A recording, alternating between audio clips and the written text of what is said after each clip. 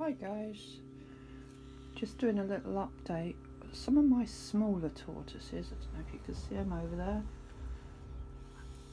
hide. They don't always come home at night. They hide under a bush, which can be quite annoying trying to find them.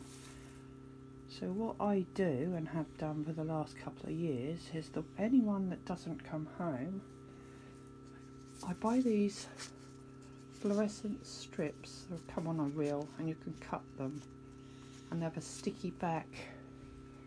Make sure their shell's nice and dry and clean.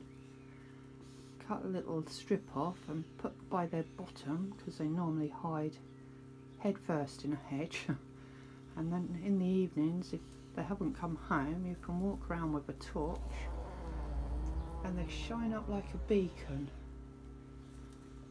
Now, some of them stay on for months, no problems, and then others fall off after a day, so you really need to make sure their shell's clean and dry before you put them on. I think these guys here have had theirs on for about 3 weeks now. I put fresh ones on for the spring. I don't know if I can get over here. Ooh. There we go. Now that's all there is, just a little strip stuck on his bottom. I think Ivy's got one there. Have you got one, Ivy? Yep, you've got one. But they're brilliant things.